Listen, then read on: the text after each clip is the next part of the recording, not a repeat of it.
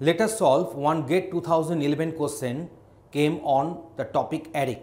See, the question is like this.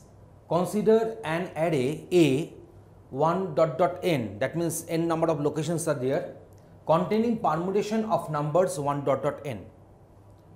That means this particular array is containing permutation of the numbers 1 to n. Now compute another array B 1 dot dot n, same size, as BAI is equal to I. That means at the ith location of A array will be holding the index of B, that very location will be containing I.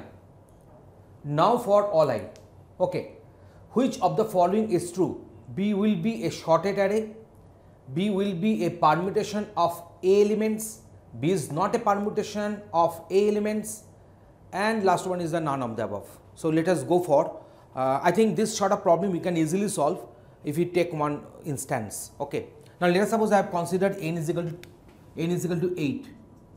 So A array will be having values ranging from 1 to 8. I have placed them arbitrarily.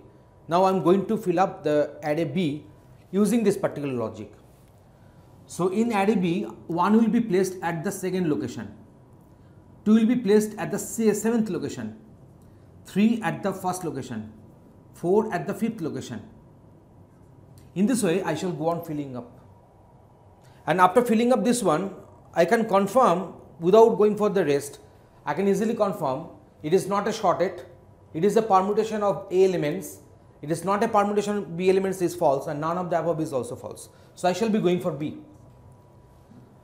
So from here it is quite obvious that I am going to get a permutation of A elements in the B array. So that my answer will be B. Let us complete the fill up. So 3 will be placed, 3 will be placed at the first, I have done. Now 4 will be placed at the 5th location, I have done. 5 will be placed at the 4th location. 6 will be placed at the 3rd location. 7 will be placed at the 8th location. So 8 will be placed at the 6th location. So obviously that is another permutation of A elements. In this way, these sort of questions can easily be solved. Thanks for watching this one.